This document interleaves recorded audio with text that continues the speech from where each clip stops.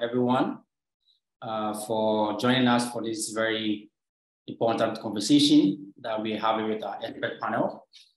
My name is Paul Frimpong. I'm the Global Head of Membership with the ICCE, which are the organizers of this virtual dialogue. And of course, for the benefit of those that are joining us for the first time, the ICCE is simply the Institute of Certified Chartered Economists.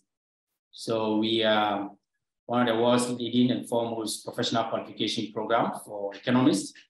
And we provide a certification that are structured in various curriculum that we have. And it is offered remotely and online, so irrespective of your location in the world. If you're looking to join a global body of economists, then of course, we will highly recommend the ICCE to you. And what we do is beyond just certification. We try as much as possible, and often we do, creates a more knowledge sharing platform, which is what economists are supposed to do, to have conversation that borders around our economy. And so, of course, it's in line with that, that today we're very privileged to have this very important session on the future of multilateralism, specifically focusing on multilateral development banks. So that is about the ICCE. We are membership based.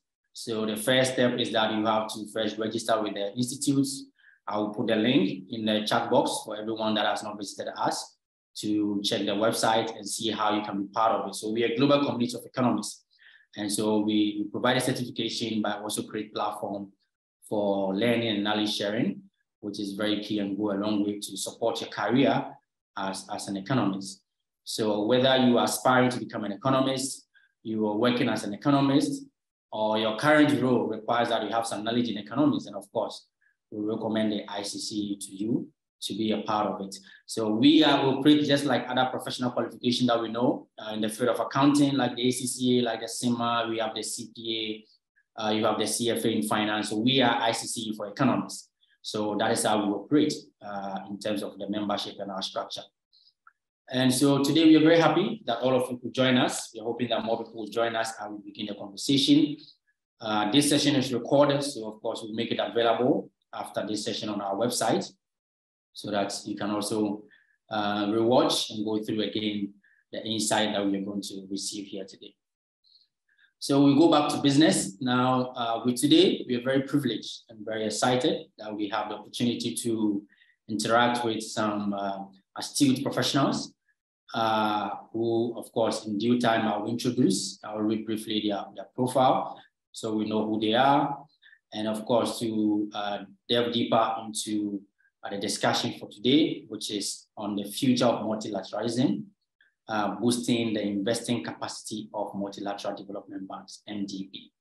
So that is the session that we're going to have. And of course, this session is born out of a report by an expert panel for the G20, which was launched last year, the G20, I think, by the G20 in Indonesia. And now we have the G20 in India, of course. But this report was leading to the G20 in 2022 in Indonesia. So the report was put together by expert panel tasked to independent review of multilateral development banks, capital adequacy frameworks, and also to reflect on the broad agreement among participants. And so that is the basis for this conversation that we're going to have. And to help us delve deeper into the conversation, we are very privileged, as I said earlier, to have these distinguished individuals who themselves were members of the expert panel put together by the G20 to produce this very report that we are going to have discussion on. So I will just briefly introduce our panel who are going to join us in this conversation. So first is Franny Luthier. So Franny chaired this expert panel and currently is a member of the governing council of the ICCE. She's a senior partner at Southbridge Group and the CEO of Southbridge Investments. And she has held leadership roles at the Trade and Development Bank, including as vice chair of the board and special advisor to the president, and also as the chief operating officer of TDB. She has had an illustrious career at the World Bank Group, where she was even as a vice president for 7 years during her tenure at the World Bank Group. The next to join us as well is Nancy Lee. Dr. Nancy Lee is a senior policy fellow at the Center for Global Development, CGD, and a senior advisor at the Center for Strategic and International Studies. Previously, she was deputy CEO of the Millennium Challenge Corporation, the MCC. And prior to MCC, Dr. Lee was general manager and CEO of the Multilateral Investment Fund, MIF, at the Inter-American Development Bank, the bank's laboratory for private sector-led development and a key impact investor in the region. The next to join us is Hans-Peter Lankes or Langs, maybe he will help me after to learn how to pronounce his last name well. So she's a visiting professor at the Grantham Institute at the London School of Economics and Political Science, LSE. He's a senior fellow at the LSE Oxford State Fragility Initiative and holds roles with development financial institutions and impact funds, including senior roles at the IFC, International Finance Corporation, the EBRD, the European Bank for Reconstruction and Development, and the IMF, as well as in academia, as she's now a visiting professor in practice at the LSE. He received his PhD from Harvard University and degrees from University of Freiburg and Université de Grenoble, which is in France, I think. The last but not the least will be Betsy Nelson. She has over 40 years working in private sector banking, financial regulations and development banking, and currently portfolio risk consulting and independent director roles across multiple sectors and of course, multiple regions around the world. She spent 30 years at JP Morgan, where she worked in both client relationship roles, risk management, and of course, responsible for the teams across the Europe, Middle East, and Africa, EMEA region. So, ladies and gentlemen, we are very much privileged to have these distinguished individuals to join us for this conversation. Based on the work that they've done, and as I read their profile, we believe that they have more knowledge to share with us as we begin the conversation. Now, the conversation is going to be in three parts. So the first part is that we're going to hear from our expert panel first. Of course, we begin with Dr. Franny. After Franny, we go to Dr. Nancy Lee. From here, we come to Hans-Peter, and then of course, we go to Betsy to give their perspective on the topic that we have at hand. And then I'll come in with some questions to also try and broaden the conversation very much. And then, last but not the least, we'll welcome questions from all of you that have joined us. We want the whole conversation to be very interactive. Our guests are very well prepared to answer any question that you might have. So on the Zoom app, you can see there's a Q&A button that we have. That is where you're going to put all your questions. I will review all questions and read it out to our speakers after my session. So first, we hear from our speakers. Second, I'll bring some questions up. And then I'll marry it up with a question that you participants are going to send. So please prepare your questions as we begin the conversations and send them through to us via the Q&A button on the Zoom app. So put in your question, I'll get it read out to our speakers. We were supposed to have the chairman of the, okay. So we have Franny to speak, okay, Hans-Peter, Nancy, and then Betsy. Okay, so after Franny, then we have Hans-Peter, and then we have Nancy, and then Betsy. So I think that will work for us. That's fine. So that is how we're going to roll. So on these notes, I will be giving way to Dr. Franny to give us the first round of insight. And she chaired the expert panel that put together this report. I think with your permission, Chairman, with your permission, maybe after this conversation, I will make the link for the report available as well for everyone that have joined this conversation to also download and go through as I have, and so that they can also broaden their knowledge in the issues about MDB. So that will be done for all the participants as well. So thank you very much. Dr. Franny, please take over. Thank you. Thank you very much, Paul, and thank you for inviting us to talk to the network of economists on the work that we did as a panel. I think it's very appropriate that an organization that is a chartered economist organization uses its platform to discuss our report, because it's really critical that economists understand the role of multilateral development banks so that they can better shape how those banks function in terms of the activities that they undertake in the various countries. And the network of economists that ICCE is aggregating in its work provides that opportunity. So thank you for inviting us. Maybe a few quick words before I go into our panel. We are living at a moment in the world which is really a moment of crisis. We have, of course, just come through the COVID-19 crisis, which has destroyed a number of economies, has taken Africa, for example, back more than a decade in terms of what it was able to achieve in terms of social and economic goals. So that is a huge decade of loss for a continent that was already working very hard to move ahead.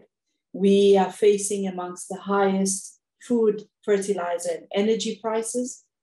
It's impacting particularly economies that are dependent on agriculture, either for export revenues, but even for livelihoods. And that is also a very unprecedented situation we are in. We have a huge challenge where trade has been disrupted, first by COVID, and now because of the war in Ukraine.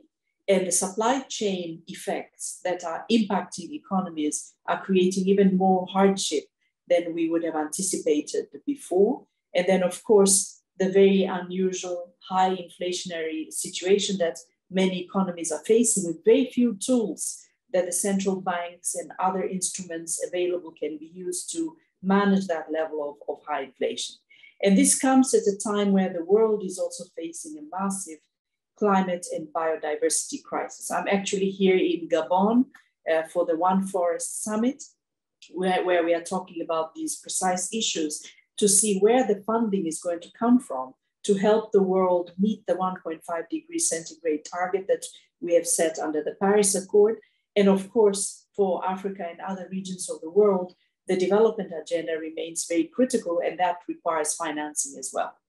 So I start with this because the multilateral development banks were created at a very similar moment in the history of the world.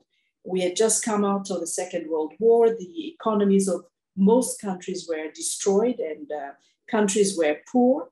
And they had to create a mechanism that supports the development, reconstruction, and the rebuilding of the global economy, but also of the country economies, when most of the purses of the public sectors of those countries were very thin.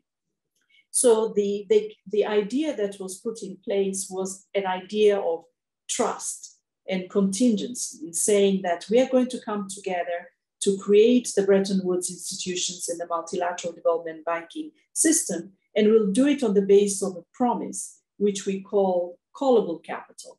So you call it when you need it, and the markets trusted that commitment and came forward with the financing that we have now been enjoying for a number of decades through the multilateral development banks. So the question for our panel was, now given this crisis that we have, and given the history and the uniqueness of the multilateral development banks, what can be done by the multilateral development banks that would not immediately require new capital, but could actually deliver huge results?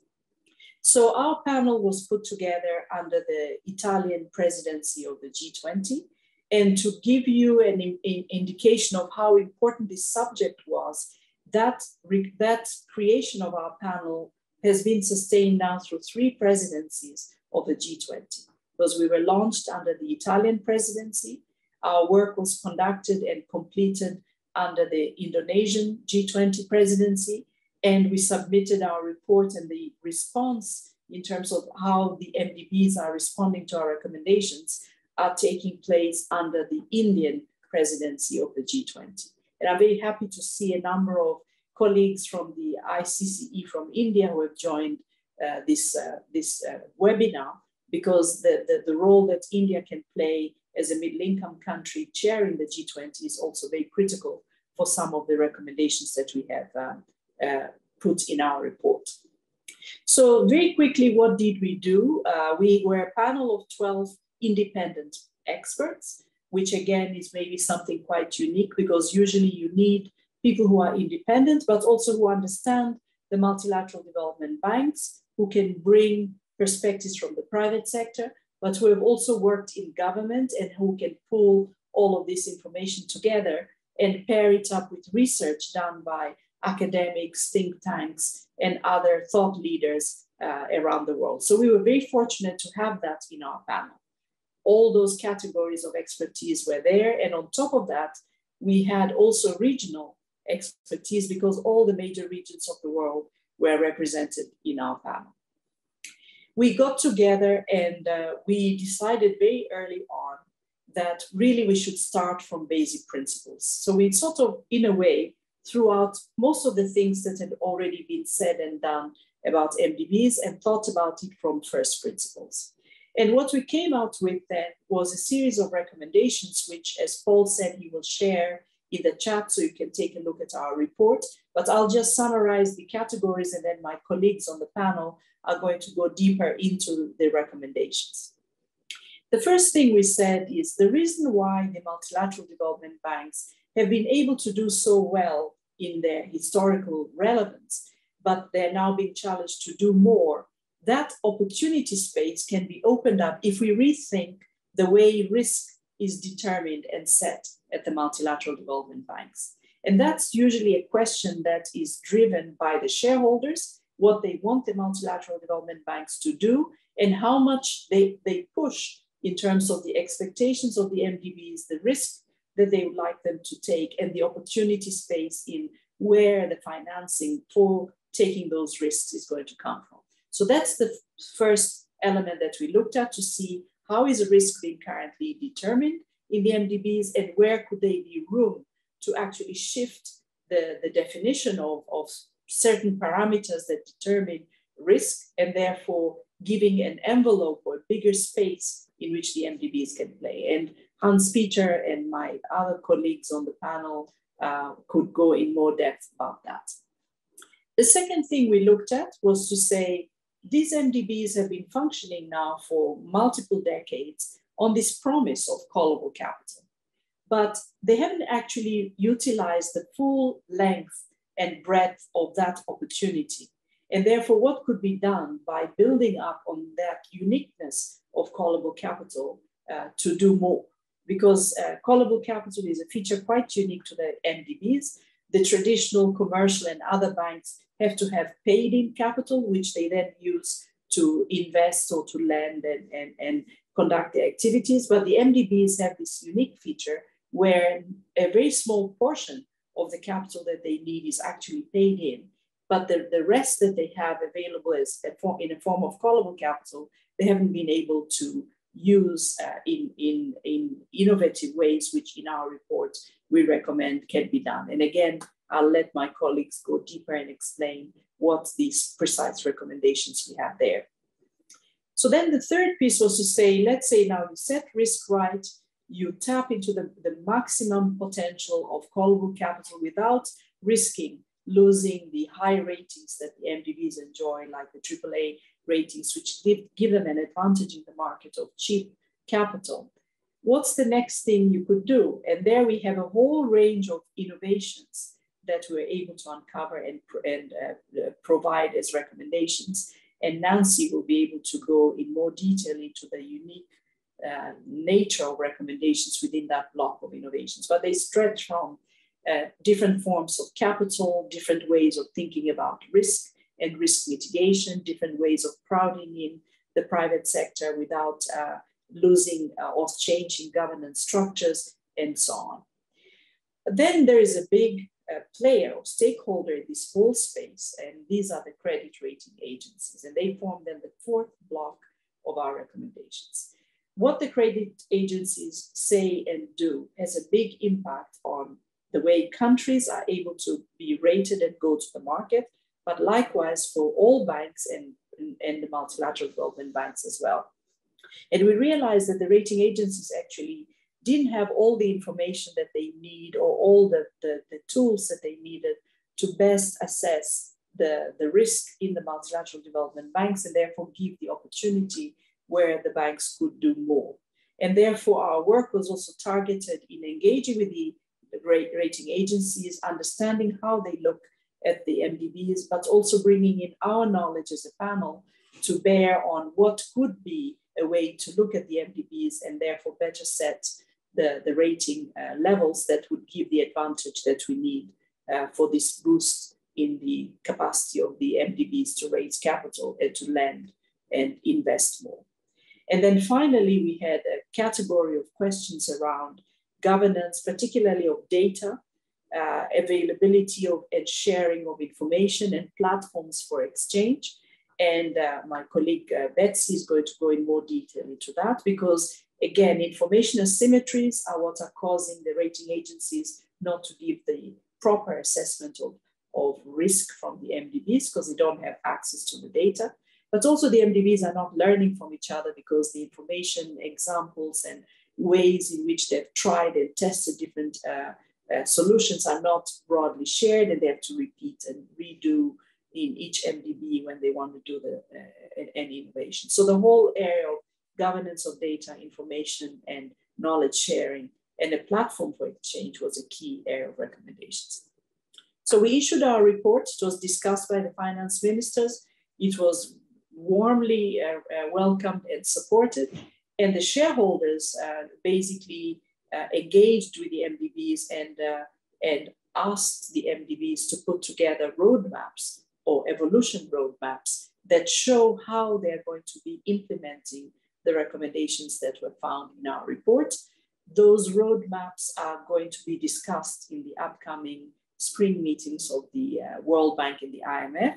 And of course, other MDBs are on the same path of developing their own roadmaps. And at the end of that, we will then know collectively what the MDBs can do to meet the challenge that we are currently facing in the world and step up to the need that the world has for financing at the pace and speed and depth and volume of the current challenge we're facing. I'll stop here because my colleagues, I think, can go in more depth. But Paul, I wanted to give that broad overview so that the economists and others who are on the network can then have a better understanding of those underpinnings and then ask the proper questions, either today on our panel, but also to their own policymakers and private sector and others, including the MDBs in their ecosystem.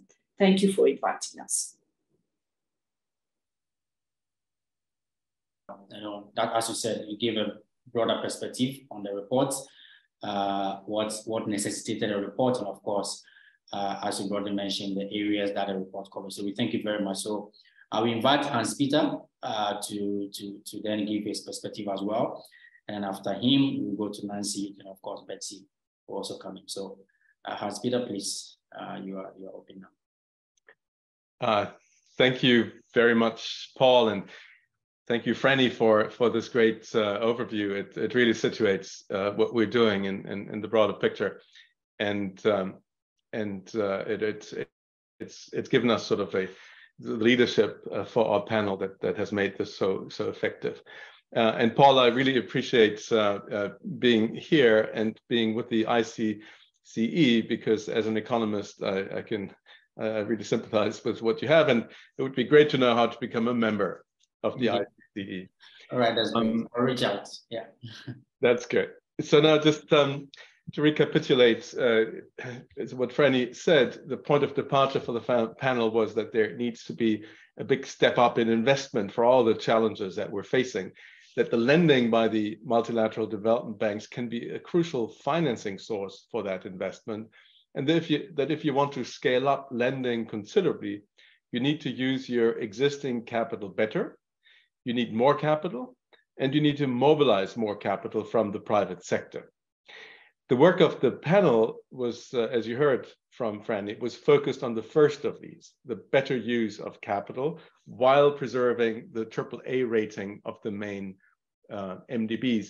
But it should be understood that we will need all of the above if we want to have a chance of addressing the development and climate challenges that we face. So that's important because in part the discussion that is taking place among shareholders and at the MDBs is sort of setting more capital against more efficient use of capital, and that is unnecessary. In the end, we will need both. And we must absolutely address the project side and we mentioned that in our report, more finance is important, but more quality project pipeline is equally important. And that means improving the investment environment and providing hands-on support for project preparation and development. Now back to the risk-related recommendations of the panel. As Franny said, that was sort of one block of our recommendations. And the panel's point there has always been that the World Bank and the MDBs must be financially prudent, but they shouldn't be more prudent than is necessary for a AAA rating, and therefore end up wasting capital. It would be important and in a sense a no-brainer that the shareholders should specify the level of risk that they are willing to take. And that would then provide an anchor for the MDBs instead of putting the cart before the horse and being driven by the rating agencies. That in a nutshell is our recommendation number one. And our conclusion is that the MDBs can take more risk with the capital that they have. That means they can somewhat increase the leverage on their balance sheets without endangering their AAA credit ratings, partly because some of the risk appears to be overestimated and therefore attracting excessive capital charges. One big factor there is preferred creditor treatment.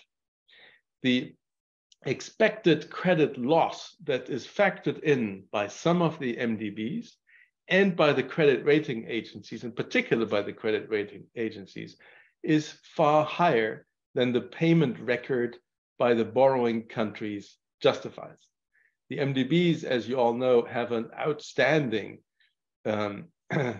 performance record. Borrowing countries have, in the course of history, always ended up paying. And that is not reflected sufficiently, and in fact, it's almost not reflected in some cases, in the way that the risk charges are calculated.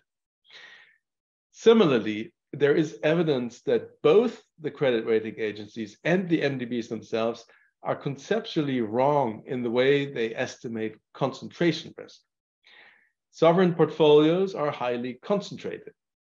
So the World Bank has a few dozen sovereign borrowers. The regional banks have even less. So if you go to the African Development Bank, I think has 35 or so sovereign borrowers. And so those are very concentrated portfolios. But the credit rating agencies use the same model for what they call granularity adjustments that the Basel Committee prescribes. And that model is designed for atomistic portfolios, portfolios with a very large number of risk exposures. And if you apply that to situations with only 25 or 30 sovereign borrowers, you end up with huge concentration risk penalties that are actually inappropriate, that are conceptually inappropriate. A third reason that there might be more scope to take risk while preserving your AAA ratings is that there is $1.3 trillion worth of callable capital in the system that is essentially disregarded by MDB risk managers.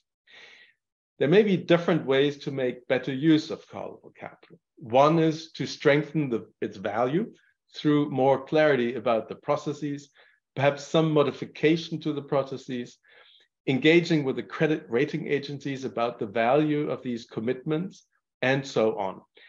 And at the probably unrealistic extreme, this could go as far as the shareholders of one international institution, the European Stability Mechanism, have gone, that was providing legally enforceable guarantees behind the callable capital. And then suddenly you would have a huge amount of additional capital in the system. As it stands, the processes are too unclear, the commitments are too vague to weigh very heavily in the credit rating agencies' assessments, and they weigh zero in the assessments of the MDBs themselves. Another approach is to recognize the fact that callable capital provides a safety net for bonds and reflect that in the way that MDB internal capital adequacy frameworks are calibrated. There is no need to manage to AAA on a standalone basis if callable capital provides a significant ratings uplift for bonds. Now, just taking these factors, meaning essentially the scope for increasing balance sheet leverage, the World Bank president said just about 2 weeks ago that the bank may be able to increase its sustainable annual lending level by $6 billion, or about 1/4 of the level of the pre-COVID level of sustainable lending. And that is before the reforms that Nancy will speak about next and that Betsy will be talking about. But whatever the approach, it is hard for shareholders to have that conversation in the absence of data and more analysis. And our recommendation from the panel is not to rush to judgment. At the spring meetings, the shareholders should, in our view, call on the MDBs to form a task force to agree on common terms of reference for assessing the scope for valuing callable capital, of preferred creditor treatment, and of other factors in the capital adequacy framework. And then they should report on progress at the annual meetings in the fall. And with that, over to Nancy. Thanks so much, Hans-Peter, and thanks, Franny, and thanks, Paul. I also am really very pleased to be part of this conversation because I also am an economist and would welcome the opportunity to join this group. So I will focus on what the report calls financial innovations. I would say at the outset that many of you who are familiar with markets, private markets, probably don't view all the things I'm about to describe as incredibly innovative because they are used very frequently in the commercial world. So part of what we are proposing is that these very well-established instruments be used in the world of multilateral development banks for great effect. The report focuses on two kinds of innovations, some which would add to available capital apart from the question of general capital increases, and the others that would free up existing capital for additional lending. So there, and before I describe several particular proposals, I wanted to say that all of them share the following characteristics. First of all, they all work at the portfolio level rather than the transaction by transaction level. So their aim is to work at scale, in part to mobilize private finance at the scale that these institutions really need to achieve. This second, as Hans-Peter said, these are not substitutes for general capital increase. They rather complement a capital increase because it's much easier for shareholders to make the case for additional capital for these institutions if they can credibly argue that the existing capital is being used efficiently. And of course, any additional dollar in a general capital increase would have that much more impact if these recommendations were implemented. And third, all of these innovations share the following characteristics. They do not require changes in MDB articles of agreement. They don't require a change in MDB governance structure or shareholding. They have already been piloted by one or more institutions, and I would call out the African Development Bank in particular as a pioneer in these areas. And they allow the MDBs to concentrate on their comparative advantage, which is really originating strong SDG investments. And those were their criteria that the panel deployed in choosing which of the recommendations to include in the report. If these decisions on these recommendations were taken quickly, the benefits in terms of increased lending capacity can begin to flow in a year or two, and they can be scaled over time. So the urgent needs that Frandy was mentioning in the beginning really should be the context for which for the shareholders to decide, the shareholders and management of the institutions to decide on these innovations. I will focus on three innovations And the reason is that it's pretty clear that decisions on these particular innovations could be taken quickly, including this year, potentially even at the spring meetings of the IMF and the World Bank, or at least in the first half of the year. So the three are hybrid capital. A second is a donor portfolio guarantee fund, and the third is an enhanced role for the Multilateral Investment Guarantee Agency, which is part of the World Bank. So starting with hybrid capital, hybrid capital is a very scalable means of adding to available capital in ways that can be attractive to both shareholders and large-scale institutional investors that are interested in increasing the SDG share of their portfolio. As you know, hybrid capital instruments have characteristics of both equity and bonds. They are long-term instruments. They have coupons that can be suspended under certain circumstances, and they require purchasers generally to hold the asset for a certain period of time. Credit rating agencies assign considerable equity value to these instruments in the commercial world, and they've clearly and publicly indicated their intention to assign such value in the world of multilateral development banks as well. Hybrid capital does not confer voting rights to holders, so again, they would not affect MDB issuance. The African Development Bank has already received approval from its board to issue hybrid capital, and in fact, has just worked out an arrangement with the IMF that will allow IMF members to use their SDRs to purchase hybrid capital in the African Development Bank. And my understanding is that the issuance plans of the bank are quite ambitious and would be quite large in comparison to their existing capital from shareholders. So the African Development Bank has moved beyond that pilot phase.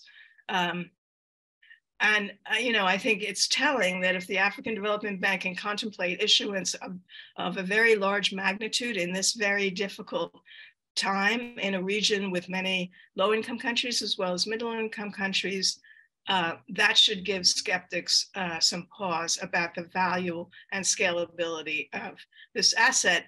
And it is entirely conceivable that at the spring meetings, the Developing Committee or the G20 could call on the World Bank to form a working group with the regional development banks to explore common hybrid capital design features that would begin to create an asset class that could be scaled across the system.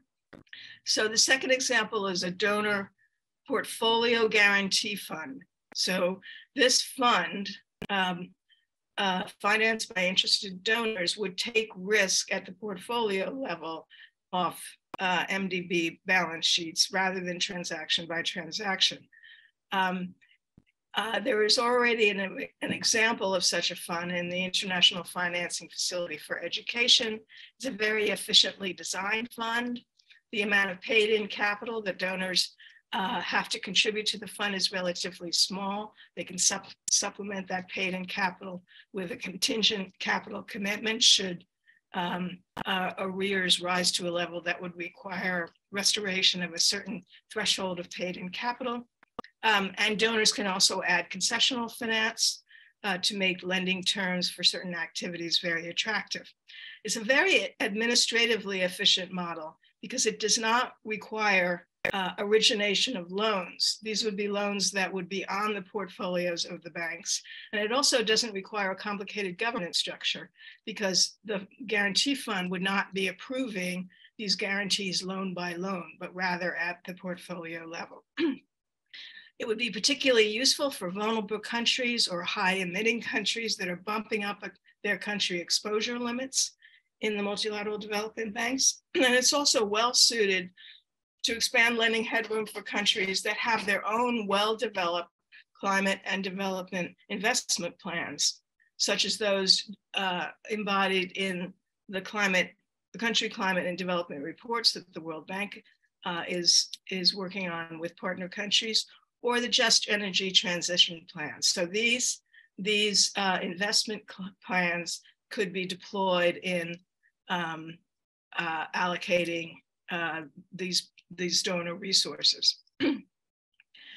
And perhaps some of the funding for these portfolio level guaranteed funds could come from this very fragmented architecture we see for concessional climate finance spread over hundreds of trust funds and financial intermediary funds now under the umbrella of the World Bank group. So that is also a decision to start to design such a fund and have donors work together with multilateral development banks to do it could be announced relatively quickly. And then finally, for the multilateral insurance guarantee fund at the World Bank. This is a very powerful asset the bank has. It has a global mandate and a diversified portfolio. It has political and non-honoring contract insurance products. It has a well-established track record. It has excellent access to private reinsurers, and in fact, reinsures most of its portfolio. It has the ability to take on public and private exposure. And the authority would work not just with the other parts of the World Bank, but with other MDBs as well. So currently it works transaction by transaction on its own transactions or with other MDBs on transaction. And the collaboration is limited in practical terms by either actual or perceived competition between the MDBs on the one hand and MIGA for shares of the same transaction. So the report recommends that it's time to move forward with an ambitious plan from MIGA to ensure MDB risk at the portfolio level, which would then free up MDB capital for additional lending. And this could be defined for certain kinds of lending for example, adaptation and mitigation. So that collaboration would be mutually beneficial. MIGA would benefit from the project origination strengths of the multilateral development banks that are on the ground in every country, but the MDBs would benefit from offloading their portfolio risk using MIGA's advantages in insurance products and insurance markets, as well as MIGA's global exposure.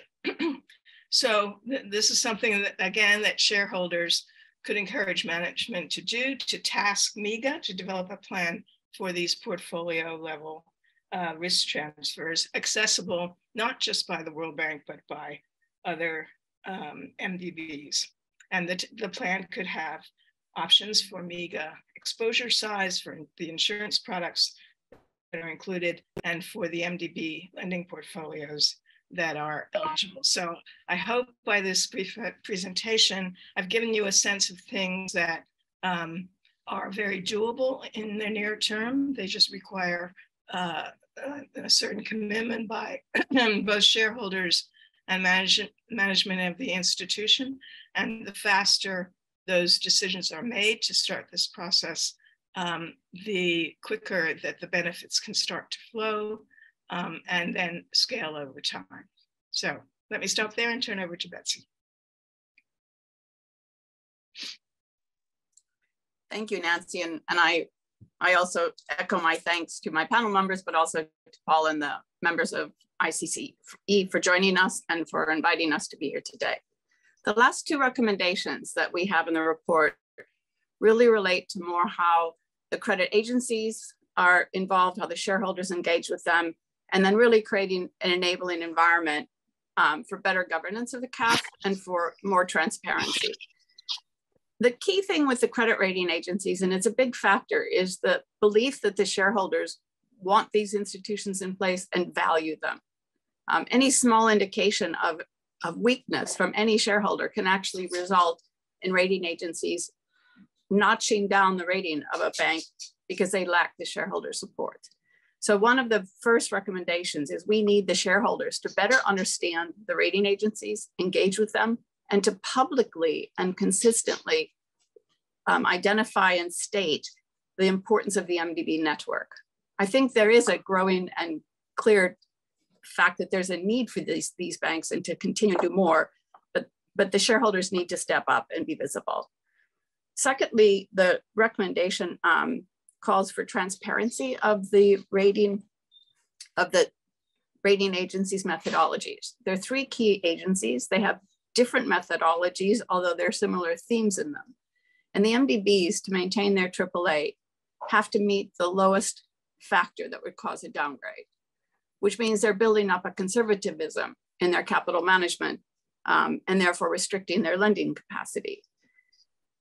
As Hans-Peter mentioned, the understating of PCT and the overstating of concentration means that the banks are holding more capital, either retaining it or not using it, and that can be corrected.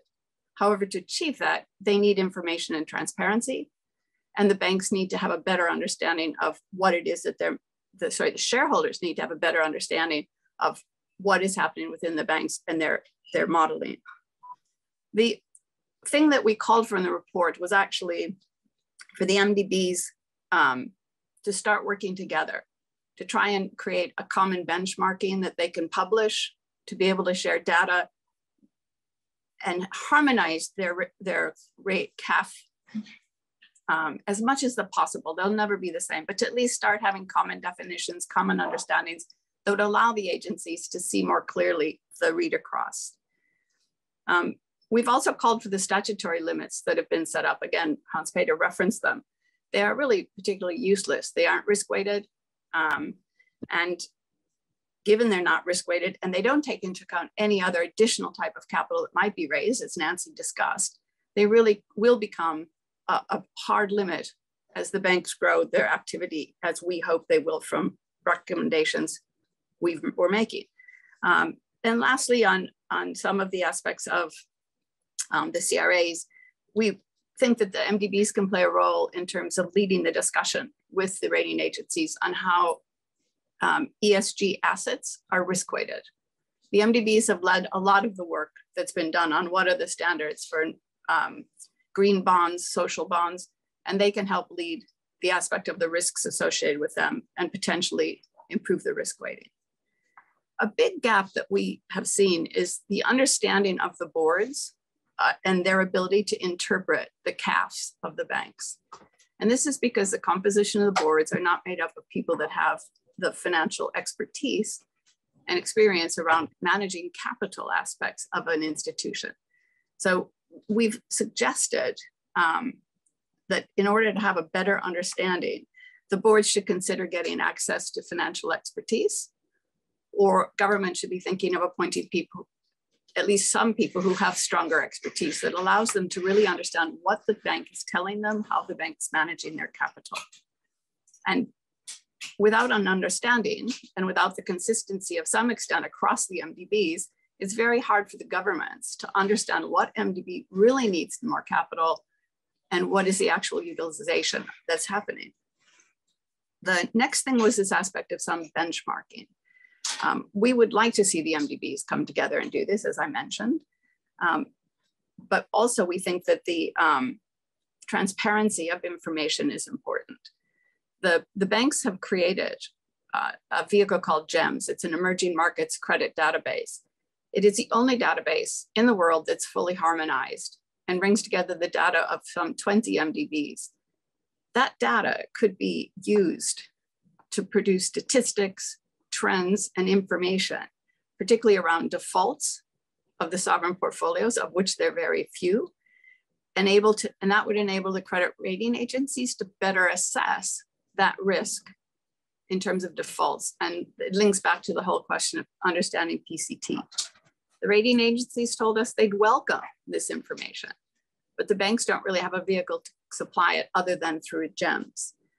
The banks do have a plan to take GEMS into an independent platform, to allow it to stand alone, to be consistent, to have continuity, and to have a team that really manage and develop reporting for the rating agencies, the MDBs themselves, and indeed some of the external investors that Nancy's looking at that we'd like to see more engaged to be able to understand the risk profiles of these institutions. So I think I'll stop there. but a lot of more transparency, a lot more sharing will allow some of these developments to move forward. Thank you.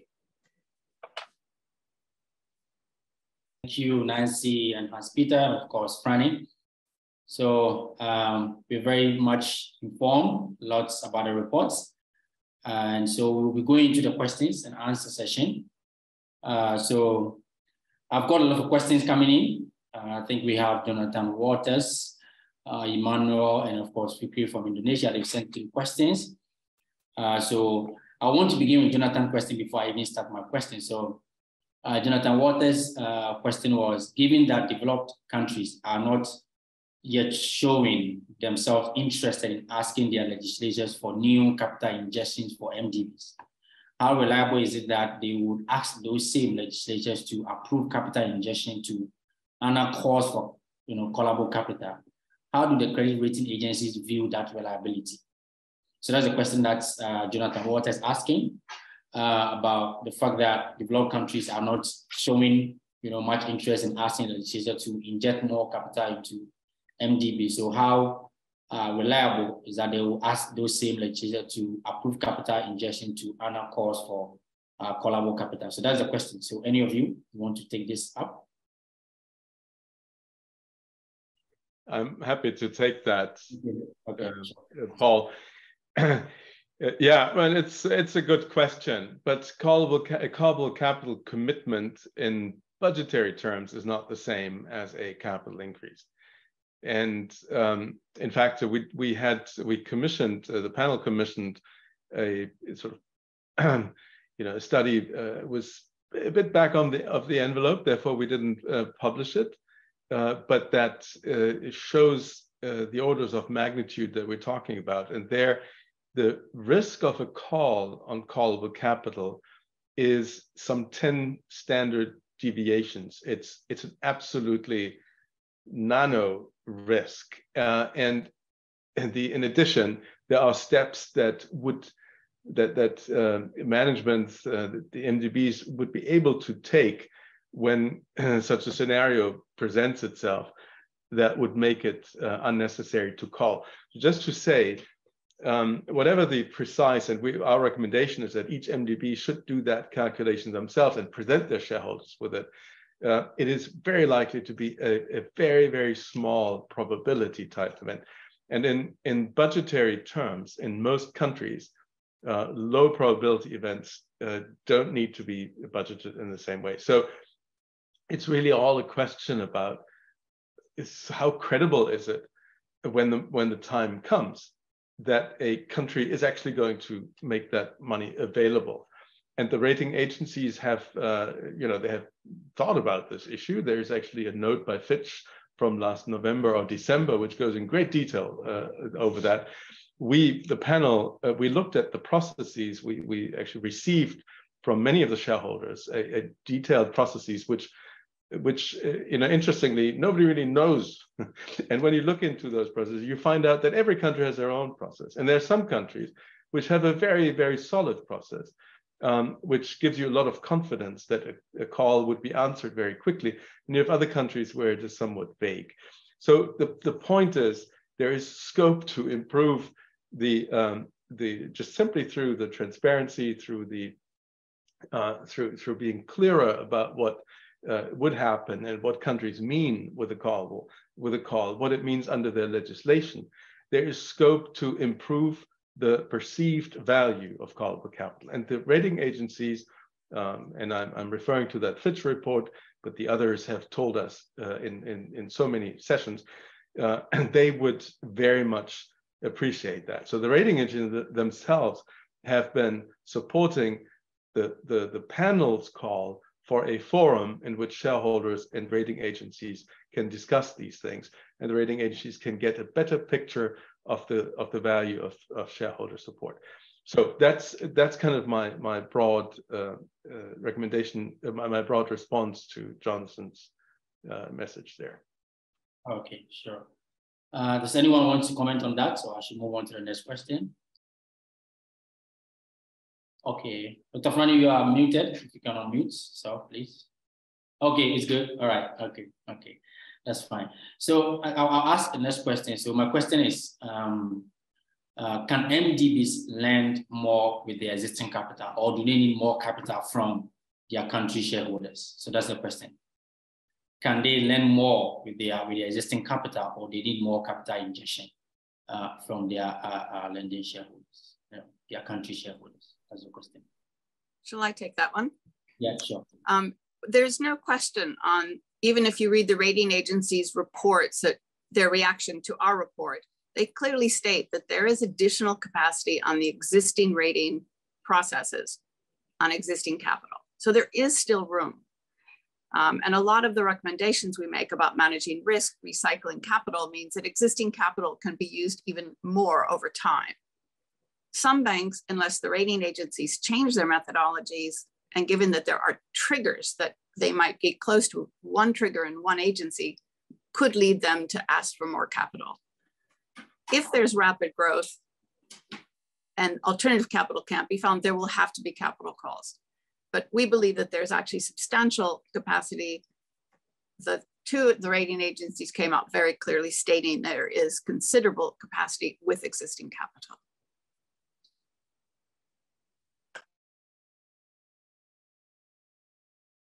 From Emmanuel. Emmanuel is an economist based in Ghana. So he's saying that the global financial architecture is skewed, against global South countries. So he's asking, how can MDBs be mobilized to change this narrative? So he said the global financial architecture is skewed against global South countries.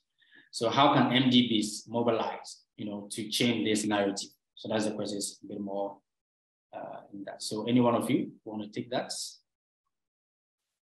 Perhaps I could jump in on that one. We were focused mostly on using capital more efficiently, as we've described. But it's really, you have to make the connection then very quickly to how that additional lending capacity is used. If you're deploying instruments at the portfolio level, then you can create the capacity for the country to define very clearly at a broad sectoral level, let's say, what its investment priorities are. So one of the virtues of at least the financial innovations is that if you're transferring risk at the portfolio level, or you're issuing guarantees, that can be defined in such a way that it boosts the capacity of a country to make public investments or to mobilize private finance for its investment strategy. So you can combine these portfolio level risk transfers with country programs. Again, he's defined by climate change and development reports, or just energy transition plans, or the plans, the climate plans that are developed under the UN process with the portfolio guarantees. So the important point is that when you start deciding how to deploy these risk transfer programs, that the country's strategies should define the kind of portfolio that you want to link to these risk transfers. So I think it's very much the case that this additional capital efficiency should also be linked to giving the country the agency with respect to defining what kinds of lending should be done as these risk transfers occur. So I think that really it was not part of the mandate of our panel, but it's very much consistent with with trying to work at scale at the portfolio level, including mobilizing private finance at scale. Paul, can I add something there? Yes, please. So one big way in which the system is skewed is in how it treats risks and how regulators treat risk on bank and other financial institutions' balance sheets. So how is Basel treating certain types of risk? How is the in the EU the Solvency II regulation for institutional investors? How is that treating certain types of risk? And so the MDBs basically have two ways. One is by helping change these risks in country, so to lower the actual risks or the risk perceptions, and make it easier for say commercial banks to engage, or for insurance companies to provide funds. Now that's kind of an indirect way of dealing with it, but it is one, through blending or through just simply the umbrella of AB loan syndications, umbrellas or others. It's the most practical way of dealing with it. But there's the bigger way is essentially to lobby the regulators to make changes. And there has been some work together with the IMF, for instance, a few years ago, to change the risk weights for trade finance. There was some progress made. But there has to be much more, because these regulations at the Basel level are done with advanced country parameters in mind, and disregarding the liquidity and risk situation of financial instruments in the global south. And that's kind of systematically rationing out, if you want, funding for the global south. So that there has to be lobbying, there has to be a sustained agenda, and the MDBs can help with their voices, but this has to come more from the finance ministries and other participants. Okay, sure. Thank you very much. Still on the risk, Hans, I'll come to you again on the risk that you mentioned. So the question here is, in the context of developing emerging markets, were there any unique or peculiar risk patterns that were identified that we believe the MDBs can help to de-risk it, as it were? I mean, for other, to invite other, form of investment to these emerging markets. Were there any peculiar risk that were identified that you recommend? I mean, in terms of what MDBs can do in terms of de-risking all of these in emerging markets. Yeah. Did you want me? Because in principle, I'm gonna kick this over to other fellow panelists. But the basic thing is the MDBs are in a good position to take on risks. They were created to take risks. In the panel's view, they take too few risks. They can take more, and those can be fairly general, and they can be very specific risks. General in the sense of helping through policy advice. But also through their funding, the aura that they have, in terms of co-lending with the MDBs, helping reduce risk perceptions. But it can be also very specific, and key risks are foreign exchange risks or the early sort of construction risks in projects. You can then design ways of helping private capital come along you. For instance, if the MDBs take the first, the construction phase risk and then hand over an asset like with one of the methods that Nancy has mentioned, hand those assets over to investors who then have an appetite for this, for the lower risk that comes over time. So there are detailed ways and there are more general ways that MDBs can definitely contribute to tackling those risks. Okay. I think I'll chip in a little bit here. I think one of the challenges of many of the ideas of risk transfer, of hybrid capital, of these, is that the sovereign loan portfolios, which is a lot of the global south lending, are actually at a relatively, in fact, very thin and subsidized margin.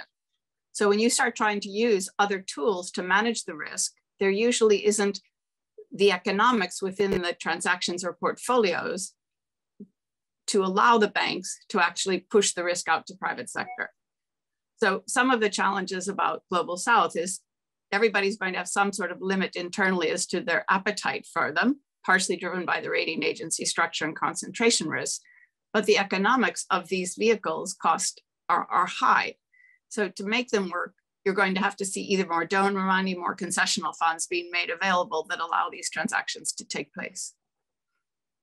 Okay, all right, so thank you very much, Betsy, for that. A question is from John. John is asking, given the current global conditions, which sectors would be more or should be considered priority sectors for, I'm sure, MDB investing? I mean, was there any sector specific, recommendation, or it was just, so that's the question basically. So any of you can take it up on this. Yeah. This is one for Franny.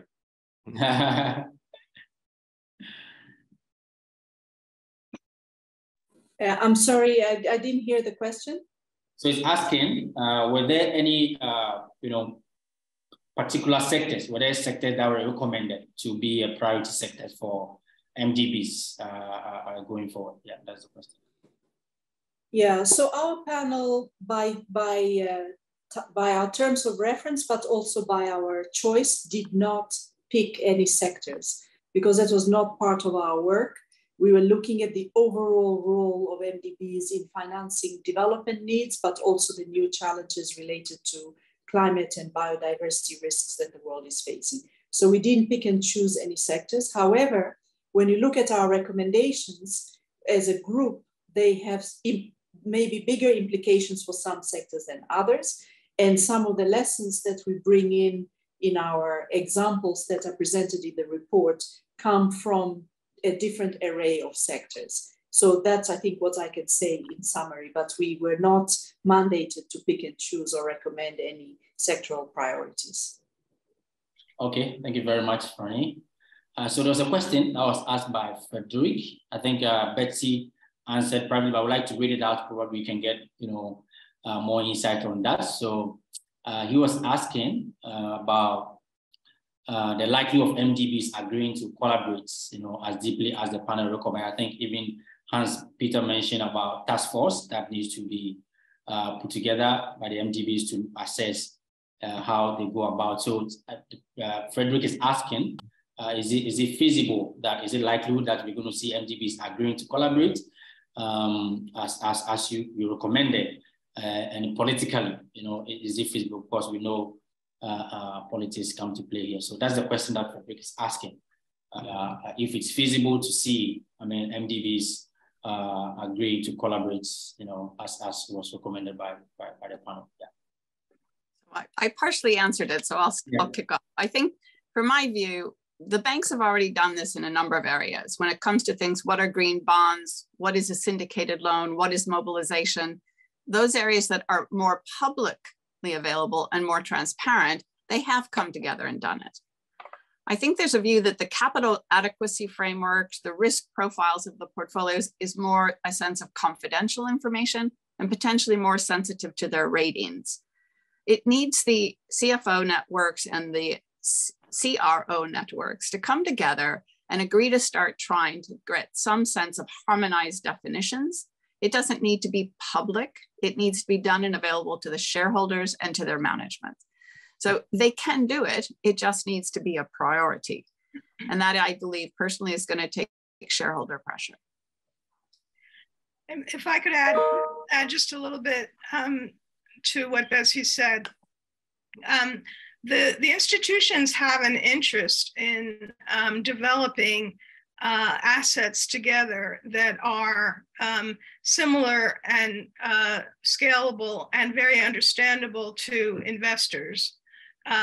So for that reason, as they move forward in consideration of these various risk transfer operations, the issuance of hybrid capital, it really makes a lot of sense for them to talk to each other, partly to benefit from the experience of banks that are pioneering, such as the African Development Bank, but also to create asset classes that are attractive to investors at scale.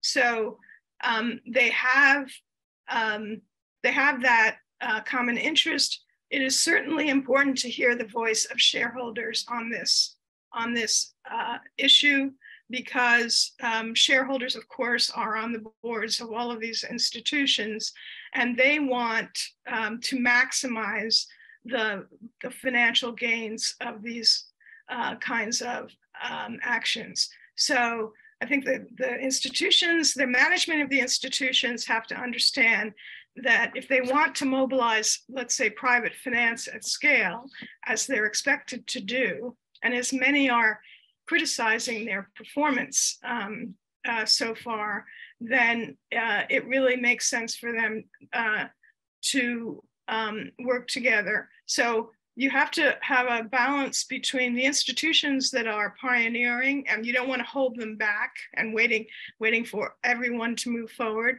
On the other hand, you want to have these conversations across institutions to benefit from that experience and to offer opportunities for private investors that are similar so that they can be scaled.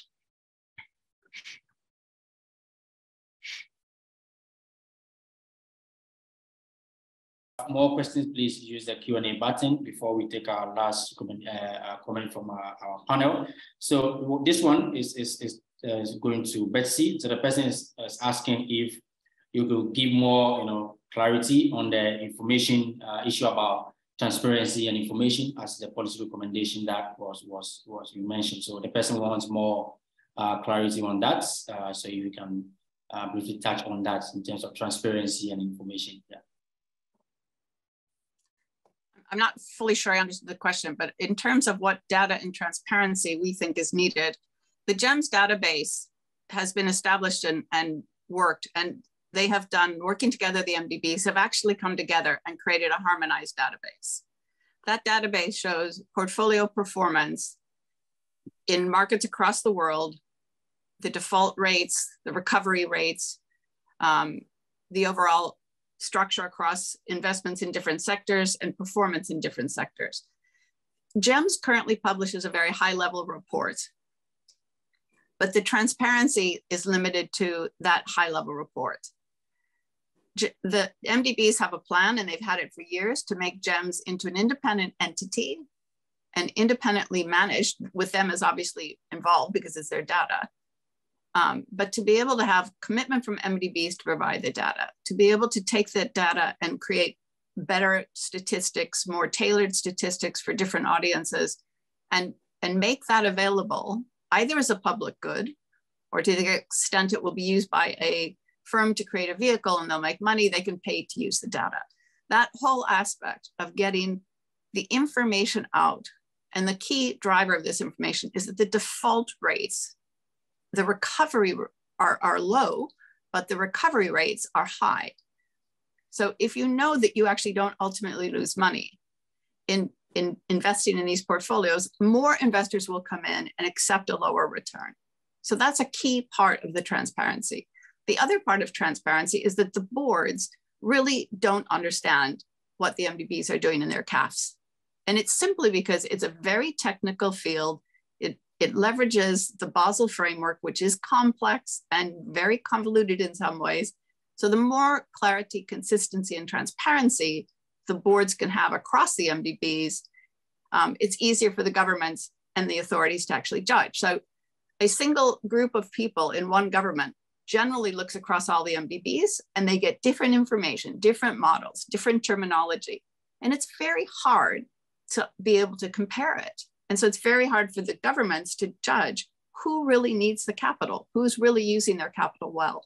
And that's the other aspect of the transparency and cooperation the MDBs have to make to try and help others help them. I'll stop there. Maybe two quick points, Paul, on that. Yes. The first aspect of transparency is already determined because for all the sovereign loans, that information can be aggregated from public sources. So really, the issue is more a question of time, and therefore there should be no reason why the MDBs should not make that information available, because you can actually collect it from public sources. So that's the first aspect. And then the second one, and this is really something that we in our panel did that has never been done before, and Nancy and Hans-Peter were leading that piece of work, was to actually come with a common vocabulary and terminology for the things that are being said at the MDBs that feature into these capital adequacy frameworks and other aspects that can now be available for shareholders and others to look at. And one product that we're very proud of, and the secretariat that we had was particularly helpful in that, is what we created, what is called the Shareholders Guide to the MDBs. So it's like a handbook, and economists love handbooks, and I would really encourage the economists on the network, the ICCE network, to think about it in those terms. What kind of ways could we contribute to a common vocabulary around development issues, around the role of MDBs, that would enhance this kind of common handbooks, manuals, or tools that enhance the knowledge of everybody around how the MDBs work, because that's also an aspect of transparency. Right, thank you very much. So I'm reading the last question from Samuel. So I want to find out if MDBs have a strict mechanism to monitor and control how the loans offered to developing countries are utilized. So that's a question. So it's asking if MDBs have strict mechanism to monitor and control how the loans offered to developing economies are utilized. So that's the question. Anyone? I guess most of us here have worked for MDBs, so maybe we can answer that question. Yes, MDBs do have a mechanism for monitoring where their funds go and for what purpose they're used, but also looking at the implementation arrangements around their projects. And this is done by a large number of staff who actually travel to supervise the investments made by the MDBs and working in partnership with countries, but also more and more now in the reporting mechanisms that are in place for countries to report on how they're using the funds. And maybe the last element, which comes from the digital capabilities, most of this information is currently online. So most MDBs have put that information online, and you can go and Google a project in a given country and see almost all the information about it. So from that point of view, I think the transparency of investments and supervision of those investments is quite high. The exception will be the non-sovereign loans, because those are governed by a series of documents that require confidentiality, because some of the information could move markets, for example, and therefore those are not publicized. So the IFC and the private sector arms of MDBs may not publish all the information, but for public sector, those should be available. Sure. Any comments from anyone on this question on how MDBs monitor the loans that they give? I'd make an observation. The MDBs have to measure the impact of their investments. So as Franny indicated, they go and they actually check them, but whether it's ESG matters, they all have some aspect of what the investment's supposed to achieve. And they are accountable to the world, because it's published, that they actually are achieving this impact. And a number of different institutions like Transparency International created an index about the impact that the banks are having. So there have been pressures to indicate what's happening. Secondly, from a governance aspect, the banks are very serious about corruption and very careful about where the funds are dispersed. So in certain cases, they actually disperse not to the contractor himself, but to the suppliers who sell the goods to ensure. So those are key tenets of any MDB project and are generally very rigorously followed. All right, sure. Thank you very much. All too soon, we are coming to the end of the session for today. So I'll take last comments from our panel. And then, so I'll start from Hans, Peter, from him, I'll come to Betsy, and then Nancy before Franny comes in. Yeah. So Hans, Peter, maybe your last remarks? Yeah. Thank you, Paul, for the opportunity. I just wrote a reply to one comment by Jonathan in the chat, which was about what's actually the reception by shareholders, and don't need to repeat that. But our sense is that generally speaking, there continues to be quite strong support from most shareholders for at least many of the recommendations. And there is a willingness to consider even the more tricky ones, like the one on callable capital. And we see that reflected, for instance, in the G20 finance minister statement from last Friday.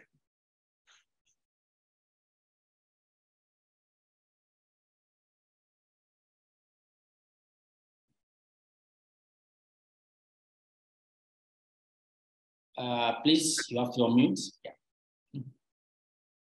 Sorry, I think there's a great opportunity for the MDBs to actually step up and really take firm action. I think if they don't start working together and creating some transparency and creating more harmony of information, I think they'll continue to be handicapped. And without doing it, they can't help the rating agencies do even more work on fine-tuning their own approach. So I think that the MDBs have a big role now to really step up and make this happen.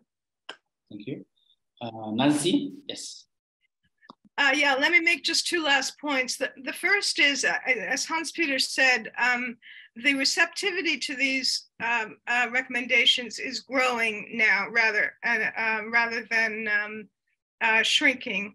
I think because shareholders are understanding that this is not a way to avoid any consideration of additional capital, but rather a way to strengthen the case for additional capital by being able to argue to sources of this capital, which are, after all, taxpayers and legislatures, that existing capital is being used more efficiently, and that the MDBs are responding to these urgent needs that Franny was talking about. And we've seen that with the World Bank's public statements regarding increasing their lending in the near future without actually even pursuing all of these reforms. That's number one. And number two, these institutions really are being criticized now, I think, based on their performance in mobilizing private investment at scale, even in an environment where many investors are seeking to increase the SDG shares of their portfolios. And these recommendations really do offer a way to engage those investors and give them investment opportunities at scale. So it is not simply a question of increasing the lending of the MDBs themselves, but rather providing larger opportunities for private investors to either co-finance or to take some of the risk of the MDB portfolios. So yes, Franny. Yes, thank you, Paul. In conclusion, I would say that the MDBs are unique institutions that are the most efficient form of using public resources to leverage liquidity in the markets and bring cheap capital for development purposes. If they didn't exist, we would have to create them. But now they're being asked to step up to the plate and do more because the world requires more. And it's our hope that the recommendations in our report, particularly because of the way in which they've been received by the shareholders, will be implemented, and that these roadmaps that the MDBs are developing would pave the way for how the MDBs can really step up to the plate and do what is required of them and what they are uniquely capable of doing. So we thank you very much for inviting us to share our ideas and encouraging all the economists out there to play around with our report, query it, send more questions, but more importantly, use economic knowledge to even further the arguments that we are making in our report. So thank you very much. Thank you very much, Franny. Thank you, Hans-Peter, Betsy, Nelson, and Nancy Lee. We're so much appreciative of your time that you shared with us today. Once again, session has been recorded. We'll make it available on our YouTube channel for further viewing. So those who join us online from wherever you join us from, we say a big thank you. This has been possible and brought to you by the ICCE. In the coming days, of course, you'll get some couple of emails from us regarding the ICCE program, how can be a part of it. And I will take on the invitation from Hans-Peter and Nancy Lee. I will share more information about the ICCE to you on how you can be a part of what we are doing. We're very much grateful to have you on board as well in some of our projects and our programs. So thank you very much again, and we hope to come your way soon with yet another insightful session. Yeah. Thank you. Bye-bye. Thank you. Take care.